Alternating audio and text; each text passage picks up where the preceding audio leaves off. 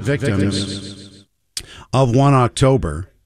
The hashtag boycott MGM has kicked up. And the fact is that people are ticked off. Bernadette Conwayan, according to the RJ, a Twitter user, says, MGM Grand, please remove me from your players list. I won't be playing at any MGM casino going forward. Your lawsuit against victims of a mass shooting is disgusting.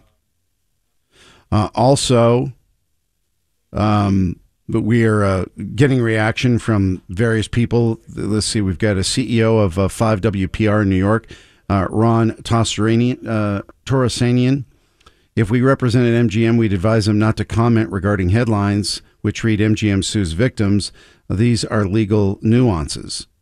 Well, you can say it's legal nuances, but the fact is that there's got to be a decision when to do it and when not to do it. Ricky Kleeman, CBS News, a legal analyst. I asked her the question. I said, I'm the PR guy. You're the attorney. I'm telling you not to do this because you're going to screw over our company. What's going on in that boardroom? Well, I think that was the question in the corporate boardroom, right?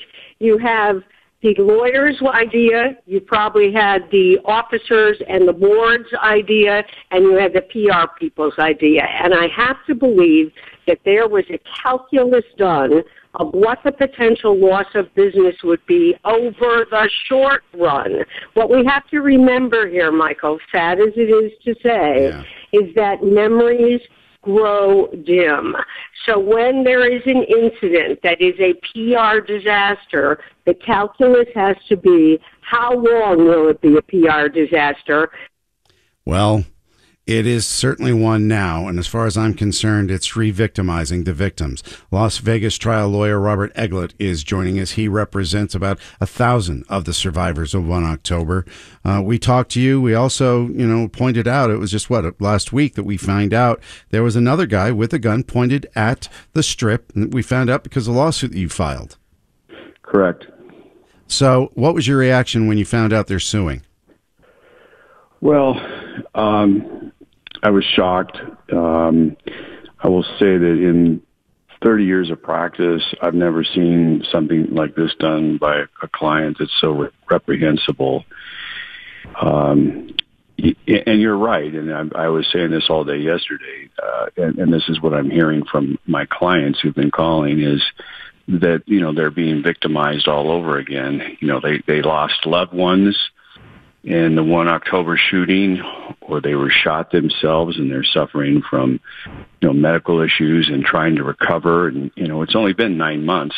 These families are still grieving over the loss of their loved ones. These people are still trying to recover from their injuries. Some of them are seriously, permanently injured. So they're physically hurt, as well as the emotional side of trying to deal with this event last year. And they're still trying to heal from that. And the next thing, and none of these people, by the way, that the MGM has sued, not one of these people they've sued in these various lawsuits they're now filing around the country. As of Monday, it was two. It was one in Las Vegas and one in Nevada. And I heard from the Associated Press last night that they have found that they have sued them, the victims in Alaska, Utah, Arizona, Texas, and New York as well. So I'm not sure when it's going to stop, but it's thousands and thousands of people, I guess, who were attending the concert who they perceive as potential claimants for them. None of these people have filed a lawsuit. They have no pending lawsuits against the MGM or Mandalay Bay. So people who have no lawsuit against them, just in case they're suing them. Yes, everybody they have sued in these federal complaints, none of them have lawsuits pending against them. They haven't sued them. There's no lawsuit against the MGM pending by these people. This is not a response to another lawsuit. I know I'm being repetitive. I want that out because I don't think... From them. Not from them. Look, there is a lawsuit that I have pending where I have several clients that I represent and a couple other law firms I'm working with out of California have some clients. We have maybe 6-8 clients. It's the lead plaintiff is named Shepard. It's called the Shepard case. Case was filed in June of this year in Las Vegas in state court, and the defendants removed that case to federal court, and we filed a motion for remand. That is the only case in Nevada that's been filed. Now there's 3 or 4 cases down in Southern California. They're just one individual plaintiff each that's filed them. But the thousands of people the MGM and Mandalay Bay have sued in these federal actions do not have lawsuits pending against them. It's not a reaction to their lawsuits. This is just the MGM suing these people. As a preemptive strike. You're no lightweight. I think everybody in Nevada knows that. You're the real thing. You heard what Ricky Kleeman said, our CBS News legal analyst, that more than likely in the boardroom they figured, in this era of the Trump presidency where there's this big story or that big story, we've got a news cycle that's going on. People quickly forget. Do you think that that's what they did? They sort of estimated that this is going to be a short-term backlash, and what's your response to if that is their thinking? I think they probably made that calculated decision. I think that the public's reaction is going to continue to burn on this, because this is horrific. These are victims who, by no fault of their own, were shot or killed or shot at this concert, and they have no pending lawsuits against the MGM. They're just simply trying to recover from their injuries and deal with. And look, some of these people may never sue the MGM, may never have any intention. The true statistic is that more than 50% of the people in the United States who are injured or killed as a result of the negligence or wrongdoing of a third party do not file lawsuits. So many of these people would probably never file a lawsuit against the MGM, and yet they're being dragged into this litigation. I mean, I know that a lot of these people who are sued are not represented by attorneys.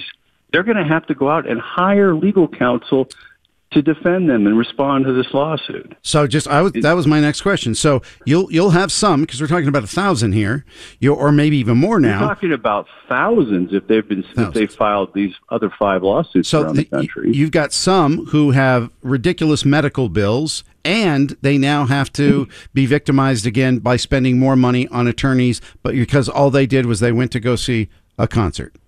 Right. Exactly. And so the fallout, I mean, the path of destruction that the MGM and the Mandalay Bay is leaving in their path by this action they're taking of suing these victims is compounding the situation for these people. I mean, these people already basically have a house fire going with what they've had to gone through, and now the MGM and Mandalay has come around and poured gasoline on it. And cut the fire hose. Do you have any kind of legal recourse now? I know we're way over, and I apologize for that, but we were late getting you on here, and this is very, very important. This is getting bad reaction from around the world. It should, because everybody from around the world comes to Las Vegas. What's your message to MGM at this point? I know that you have several messages that you could give in court, but what's your message to them right now? Stop going after the innocent and the victims here. And I understand that the MGM wants to protect their money. That's what they're interested in, is they're trying to protect their money. But suing these victims is a just ludicrous way to go about it. Do the process right. Wait to see if these people actually sue you, and then defend yourself. But don't go out. So going out and suing these people is just causing tremendous amount of heartache to these people. And quite frankly, I will tell you, I had dozens of calls yesterday, and I said this from the beginning. I think part of this is an effort on their part to intimidate the potential plaintiffs from suing them. And I've had a number of clients who now have called us and expressed reservations about whether they want to go forward with any sort of action, because they don't want to deal with being sued left and right by this large company who has a lot of power and a lot of money and is scary to them. You're past president of the Nevada Trial Lawyers Association. Are you intimidated? I'm not intimidated. Didn't think so. Las Vegas trial lawyer Robert Eglett. Keep in touch with us. Let us know what's going on. And if you feel it's appropriate and we can talk to some of these folks, some of your clients, if they feel like talking, I'd like to have them on the air. I know most lawyers don't really want that, but I'm throwing that out there that we would love to get their story and their feelings about what's happening to them. We'll keep that in mind. All right, Thank man. you. Thank you so much. 7:25. My apologies. Our traffic is so late. Let's get to Izzy J now.